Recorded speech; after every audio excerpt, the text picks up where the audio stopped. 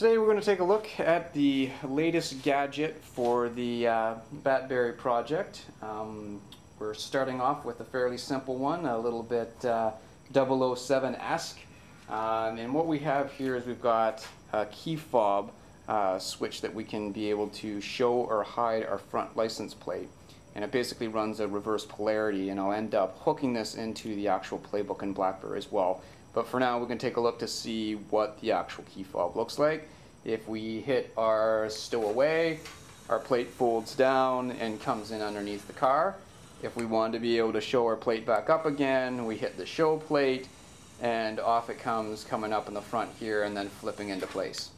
So this allows us to do some interesting things for car shows. In Ontario, we have to actually have front license plates and they're just plain ugly. So we, a lot of cases for my Subaru, I end up taking off the front plate for when I'm doing the car shows and showing the vehicle off. So in this time we'll be able to hook this up to the front of the actual BatBerry itself and be able to remotely show and hide the plate, hook it into the BlackBerry itself and have some fun with it.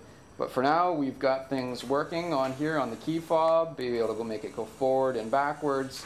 Had to do a little bit of engineering fixing on the mechanisms that came with the kit, but we got it working nonetheless. Seems to work a lot better when you've got it face down, a little bit less resistance that you have to work against. So that's our first little gadget. Next time we see it working, hopefully we'll see it actually being controlled by a BlackBerry itself.